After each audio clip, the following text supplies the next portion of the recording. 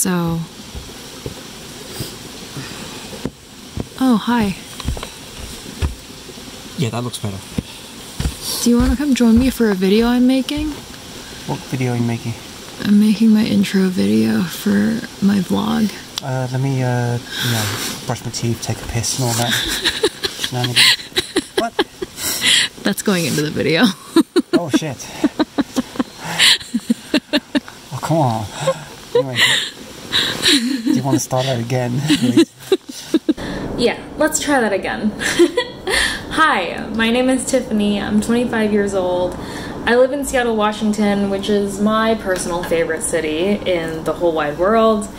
But I'm going to be taking a short break from it this year because I have decided to take on the Pacific Crest Trail. What that means for me is I'm going to try to walk from the Canadian border down to the Mexican border in one shot. That still sounds really weird every time I say it. I will be starting at the beginning of July, and that kind of came out of nowhere. I cannot believe how close it is. It's only about 3 weeks away, and the panic has started setting in, so I'm pretty regularly freaking out. Really excited, but definitely also freaking out, and I really can't believe how close it is. Oh my god. I did not always like hiking. When I was growing up, I didn't like going outside that much or exercising. I remember going camping a few times, and that involved booking a campsite at a well-established campground with full bathrooms, and I'm pretty sure our site even had an outlet. We're only about a 20-minute drive from home, so when we forgot stuff, we would just drive back home and get it. It's a little different from the camping that I do these days. It wasn't until after college that I was formally introduced to hiking. I moved to Seattle right after college, and if you're at all familiar with the Pacific Northwest, then you probably know that hiking and generally going outdoors is huge here. I wanted to see what it was all about, and I had my friend, my very good friend Sophie, hey Sophie, take me on my first hike ever. And I remember the feelings that I had during it, and I hated it. I was sweaty and in pain and dirty, and I just didn't get it.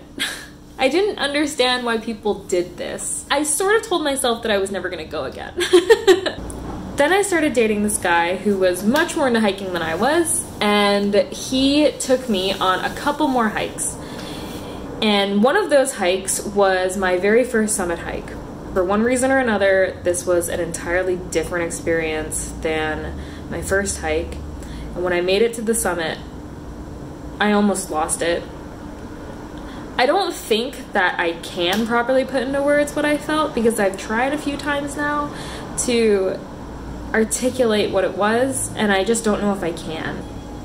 I felt strong, and given that I had grown up not doing anything active practically at all, that was big. The fact that I was proud of doing something physically taxing was pretty huge for me. I was also seeing the Cascades from a vantage point that I had never imagined I would ever get to be at.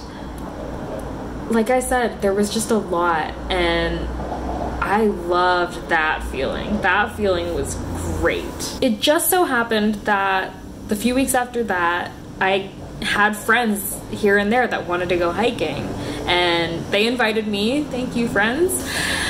And without even trying, I realized that I had been going hiking every weekend for just about a month or so.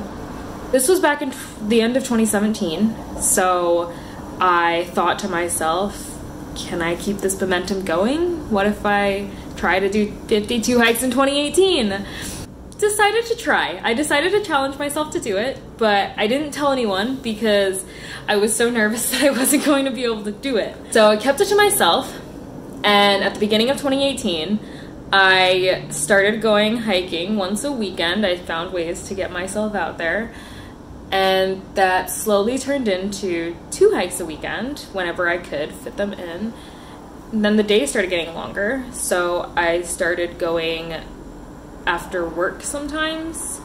And on July 14th, 2018, standing at Mount Rainier Base Camp, Camp Muir, I made it to the top of my 52nd hike of 2018, and it is one of the proudest moments in my whole life. I was so proud of myself. And I didn't stop there. I kept going, and somewhere in my year of hiking, I realized that day hiking wasn't enough. I wanted more, and I wanted to go somewhere for a longer period of time. I wanted to go hiking every day. And this is where the Pacific Crest Trail comes in. I started thinking about it, and I started saving. I started saving because I knew that I was going to want to do it sometime, some undetermined time. And now, here we are. I don't really have many hobbies besides hiking and being outside, so it's one of the few things I know how to talk about. So thank you very much to the Trek for giving me a platform to do nothing but talk about hiking.